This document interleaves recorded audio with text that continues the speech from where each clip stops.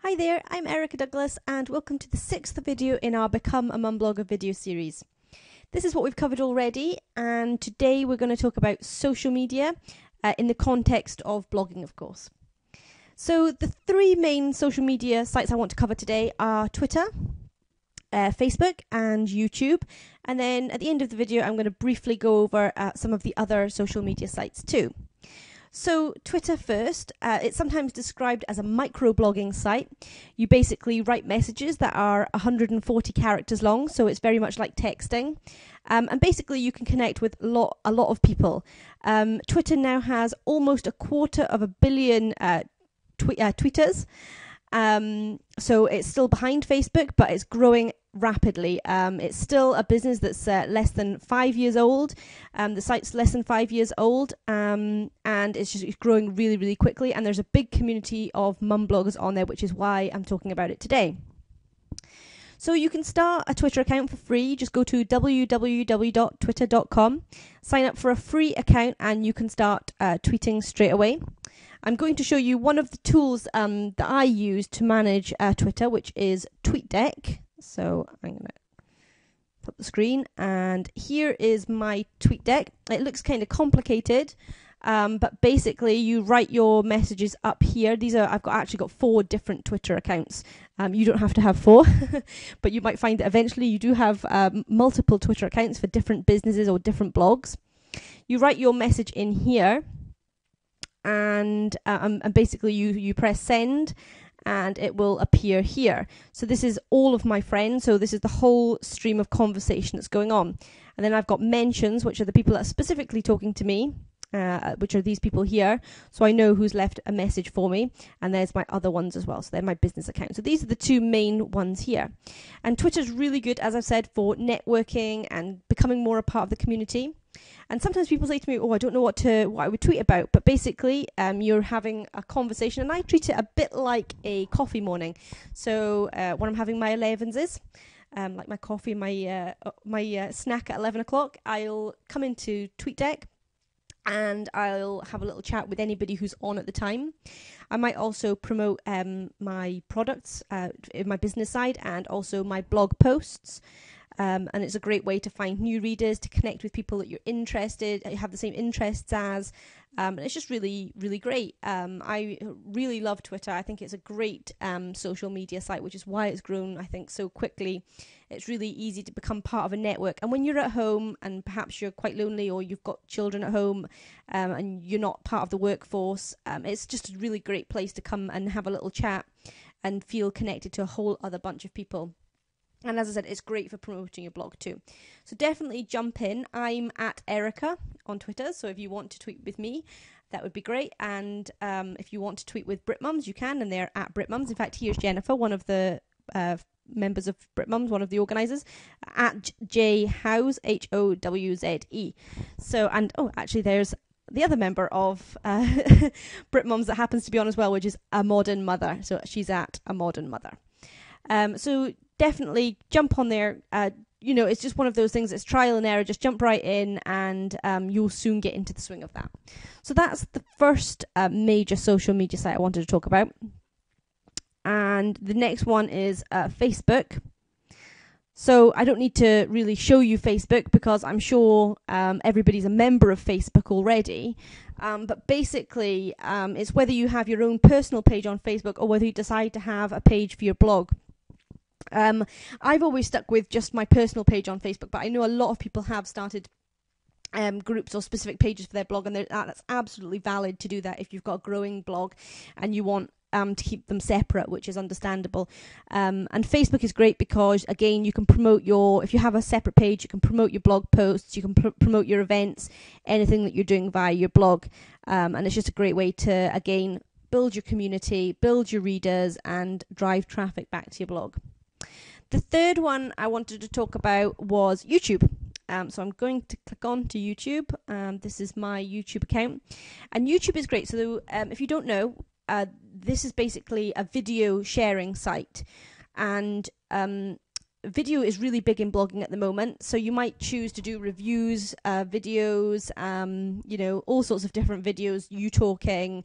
It could be an interview, it could be you on a specific day out, all different reasons why you might want to do a video.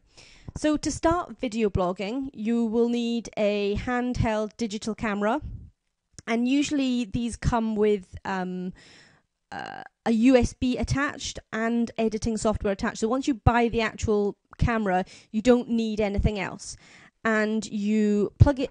You take your video. So basically, it's just a point and shoot. So you point at whatever you're trying to video, press the red button, usually record your video, and then you click a little button and you click the USB into the side of your computer and you upload to YouTube. And basically, you click this button here, and obviously, once you get the video onto your computer first, and then you upload it from your computer. Sorry if that was a little bit vague. You click here, upload a video, and you can choose a video from your files. And it's really simple. YouTube is free to use again, free to start up an account. Once you've got your videos on there, I'll show you my videos. It's great because it's another way to reach people. So some of my videos have got quite a few views, others have got less. So I've been videoing a while. So this was one I did about a review on oatmeal bath. As you can see, 1,500 views of that one. So each person that comes to that video, I will actually say, look, this video is for littlemummy.com. So every time a person views a video, they're having the option to come back and visit your blog and learn a bit more about you. And as you can see, 2,400 views. It's a good way to gain traffic to your blog, attract people that are interested in whatever you're videoing about. Now, I tend to video about all sorts of random things, but if you have a specific theme for your blog, then you will probably stick to the theme, the niche, and you'll attract the right sort of people that kind of end up being a bit random, but that's just me. So that's YouTube. Really easy to use. Again, it's just a case of trial and error, but very simple, really. So I'm going to talk about a few of the other sites now.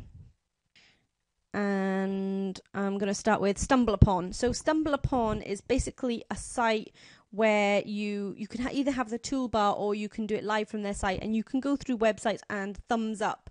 So you're giving a thumbs up to particular sites, and the more thumbs up a site gets, the more times that StumbleUpon drive traffic to that particular site. And it's one of those sites you need to go on to really understand how it works. But basically, you can go on there and you can surf sites that other people have thumbs up to. And basically, if the more people that thumbs up a site, the more times that particular site is served to StumbleUpon surfers. Hopefully makes some sort of sense to you. But yeah, it can drive an awful lot of traffic. It was a lot more popular a couple of years ago. So I don't know what the traffic levels are like now if you get thumbs up. But if you fancy surfing some cool sites, then you can click on there and have a look, or you can start your own StumbleUpon group or whatever. LinkedIn, most people know about LinkedIn. It's more for professionals, which is why I haven't really put it as one of the major sites to discuss today. But most bloggers do have a LinkedIn profile, specifically when they start to grow their blogs and their blogs become businesses, or they start speaking, or they start creating their own products, then they'll have a LinkedIn profile. Google Plus, that's the new one. It's like Facebook, but obviously owned and run by Google. So worth checking that one out. Because I think that's probably going to be big over the next couple of years. If the social media gurus are to be believed, then that's the next big thing. Dig, again, is a bit like StumbleUpon. You can rate blogs and blog posts, and the best blog posts go to the top of the leaderboard, if you like, and the people at the top of the leaderboard obviously get a lot of views. Curtsy is exactly the same, but more aimed towards women. And Delicious, used to be Del, SEO Us. That is a social bookmarking website, so you can bookmark sites that interest you, and you can view the sites that other people have marked as interesting within your group. So each of these social media sites, they kind of fulfill a different function, and they do a different thing. I wouldn't worry about the ones on the right, really, if you're just starting out. If you're just starting out, then perhaps you would choose one of the big three to start off with, either Twitter, Facebook, or YouTube. So if you're really into video, go for YouTube. If you're feeling a little bit nervous and you're not sure how to start with the social media, but you've got a Facebook account already, give Facebook a go, build your confidence. And I would say that of the three, for mum blogging or parent blogging, Twitter is the main one. There's a really strong mum blogging community on Twitter, so if you want to gain traffic, if you want to be a part of the community, Twitter is the place to be. Okay, that's all I'm going to discuss today on social media. I hope that was helpful for you. So I'll be back next week with our 7th video in the series. Thanks for watching.